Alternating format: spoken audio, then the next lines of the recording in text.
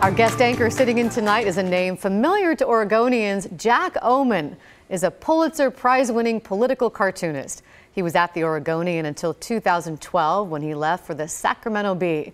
And we are fortunate he is back in town this weekend, joining us as guest anchor sitting in. Welcome to the KGW Late News. Thank you so much. How are you? I'm good. You know, you and I have done Straight Talk show before years ago, and we used to joke that it would be fun to have you as a co-anchor because you had the perfect anchor hair, right? I think so, yeah. So here's your chance. Are you ready for this? I'm so ready. Okay, well, the first story is about a bar that's closing. After 25 years in business, a Portland tavern is shutting its doors for good. Lompoc Tavern on Northwest 23rd will close September 26th. It's Lompoc's original pub that opened in 1993. It moved locations 6 years ago, and owners say, in the time it was closed for the move, many of their late-night customers found new places to go and never returned. A new pub is moving into this spot.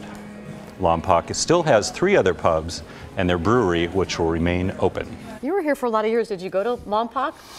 Well, I was single in my 40s. Absolutely, I went to Lompoc. Maybe when you left, the business went with you. Yeah, I don't drink anymore. Well, we have another story for you, and I know you have a wide array of anchor voices. So do you think Walter Cronkite would tell us about flying goats? The Oregon Zoo tonight is helping take care of some orphaned goats. These kids were brought here from the Olympic National Park. Wildlife officials are relocating them to the Cascades, which is their native habitat. And then you want me to do it as David Brinkley? Oh, sure, David Brinkley. Okay. You may have seen video of the relocation effort. Some of the goats were flown by a helicopter out of the Olympic Peninsula. It's quite the sight. It is. The kids were brought to the Oregon Zoo, don't have mothers, so they'll get care here and then head to other zoos. What about Ted Koppel? Experts say goat kids without parents have a better chance when they're raised by humans. Nicely done. Oh, thank you. As Walter Cronkite would say, and that's the way it is, right? Yeah. And that is the way it is. I don't think we've ever had a Pulitzer Prize winner actually co-anchor the news, so this is a real treat. A real treat. You know, when you won the Pulitzer Prize in 2016, we have some of the cartoons to show. How do you get inspired to do all these cartoons? We're showing a few of them. Well, by salary, number one. This is my job. Well, you know, it's an eventful era that we're living in, and so that was, I have to do 5 of these a week, and like you, I'm a professional, and I sit down and do my job, and that's how we do it. Well, we have another picture of you at the ceremony when you got your award, right. Got the Pulitzer, and there's someone else that's fairly well known with you on the stage. Well, one of my friends who also won the Pulitzer Prize said it was the Lin-Manuel Miranda Prizes with some other people. It was kind of a funny story. We're not supposed to speak at this, but like I leaned over to the president of Columbia and I said, well, you know why I won the Pulitzer, right? And he said, no. And I said, it's because my middle name is Hamilton.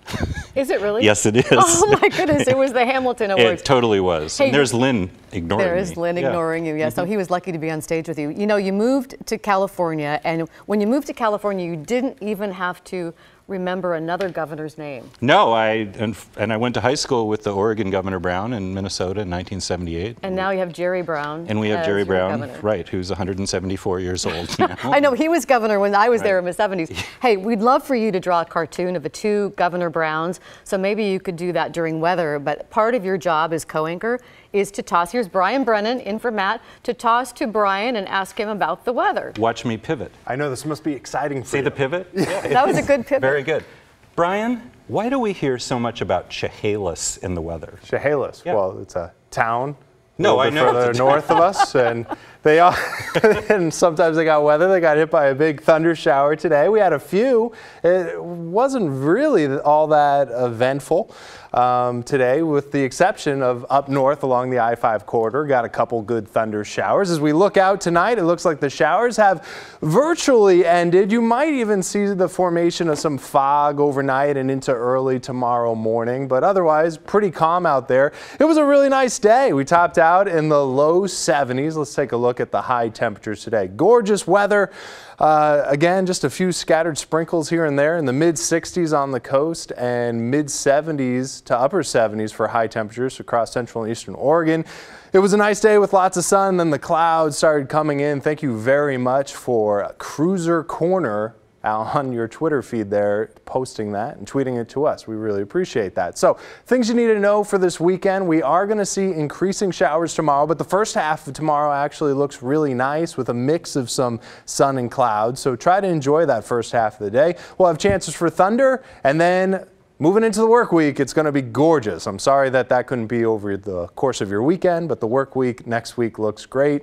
We're in the upper 50s right now. Little chill in the air, 57 degrees in Salem. You can see just cloud cover here. The showers kind of dissipated after the sun went down below the horizon. The atmosphere lost too much energy there. You can see the showers right off the coast. Again, we're pretty calm tonight. We're going to wait until this disturbance comes in tomorrow before the showers really start ramping up. I think in the Willamette Valley, we'll be looking after about 5 p.m. Of course, Florence is continuing to drop heavy rainfall there on the East Coast, and that'll be continuing through the day tomorrow before eventually moving inland. Upper 60s this weekend, showers really picking up again later in the day tomorrow, so a lot of your Saturday looks good. We might have a thunderstorm, especially for the coast. I think the thunder chance goes into the Willamette Valley for your Sunday, and as we move into the work week, mid-70s, sunshine, really looks great. You're done with your cartoons already? This guy is so What did you good, think? and he's got a tie on. Yeah. I know, where's your tie? You didn't bring your Anchorman tie. Well, let's see your cartoons.